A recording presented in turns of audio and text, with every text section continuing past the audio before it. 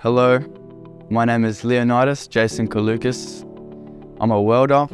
I'm from Australia, Melbourne, 21, and I came to Istanbul to fix my hair. I came here to fix my hair because I was balding, too young to lose my hair, so I decided to make a change for the future.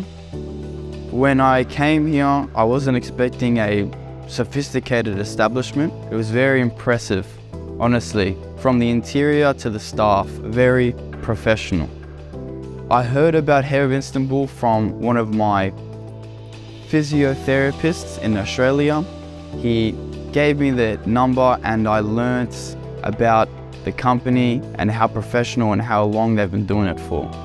The more I talked, the more confident I felt coming here, and the whole service, accommodation, transportation, the surgery, everything was beautiful. Even the food, it was good. So I would definitely recommend my friends, family and other people who need hair transplants. Hair in Istanbul is very good.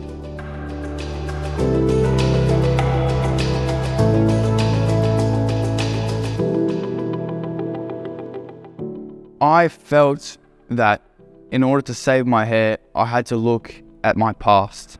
My father, my uncles, my brothers, everyone in my family, all men, were losing their hair. I wanted to make a change.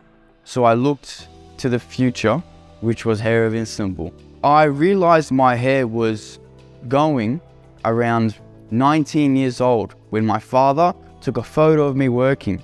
He sent me the photo. I thought it was an old man. He goes, "That's you, my son." I thought I was losing my hair at 19. I have to make a change.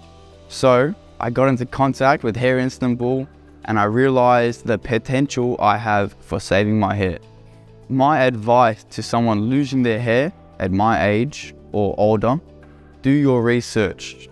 Find out what parts of your hair you're losing and what you can do to save it. Maybe you don't need a full surgery, or maybe you do. But if you research, talk to people, and learn what you can do, you can find a solution. So get into contact with people that you know that know hair. If they know hair, then they can save yours as well.